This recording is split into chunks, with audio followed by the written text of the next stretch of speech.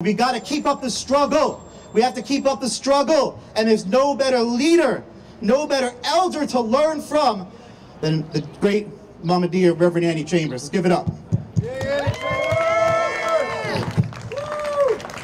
We love you. Free Julius Assange! Free Julius Assange! Free Julius Assange! Let me tell y'all, thank y'all for allowing Reverend to be here with you. And my day was going good. It's good because I'm here. I'm here. But it makes my heart feel heavy when I can see that they still got their foot on my neck. All right? It makes my heart feel heavy when I can't breathe. Because why is Julius Assange in there? Because he dared to tell the truth about this lying country that we stand up and wave a damn flag talking about God bless America. Y'all want to know what I pray every night? God, stop out the damn devil. God, move out the damn devil. Allow him to leave and flee. You know who the devil is? The Republicans and the Democrats. All right? That's the devil. You sit over there in the White House and your ass need to be in the outhouse. That's what we need to do. We have built some of our young people who feel that they have something to fight for. Why am I going to oppress somebody in Cuba so that I can live? You see, I was around when the United States tried to kill Fidel Castro. And Fidel is was a friend of mine. And then it's brother that left here, I want to tell him, damn it, Fidel was a friend of yours. He sent everything, all resources to the black movement in this country. He gave all that Cuba had to this country, to black folks. Everybody got resources from Fidel, quiet as it kept. Y'all, I know y'all like to put Martin up there, but Martin got money from Fidel.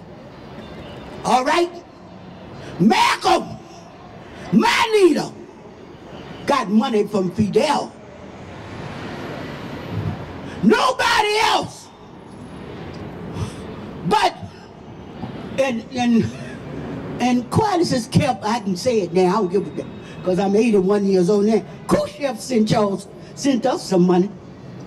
Fidel, you know, old Khrushchev over in Russia, he helped the black movement out, children.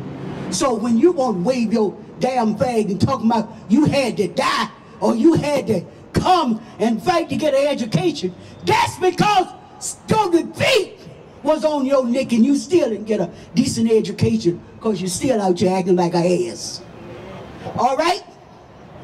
You don't act like that. Everybody have a right to an education in America.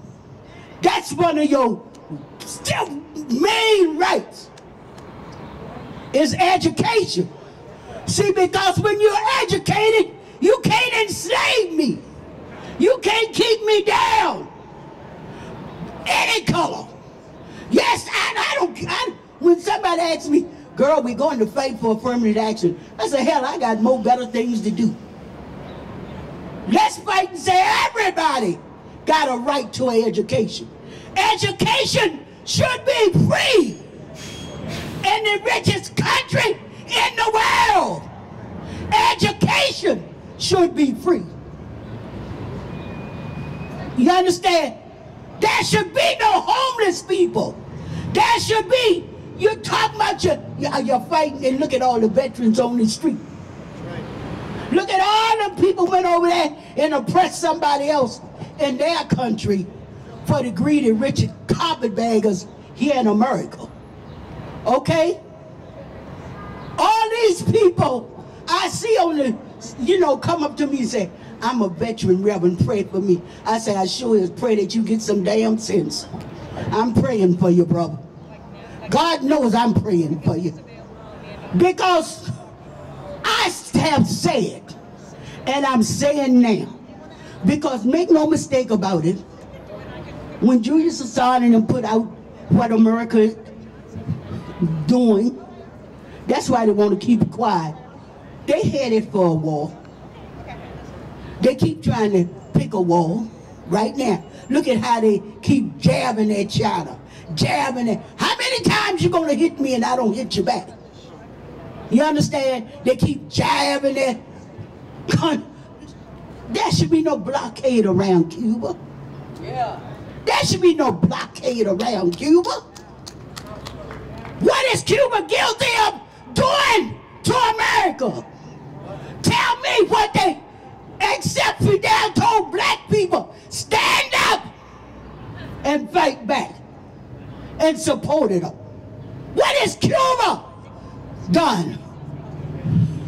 We gotta talk about what's happening here in America with the greedy carpetbaggers and the Democrat and Republican Party and that fool we got now in the White House. You know, somebody said, who you gonna vote for?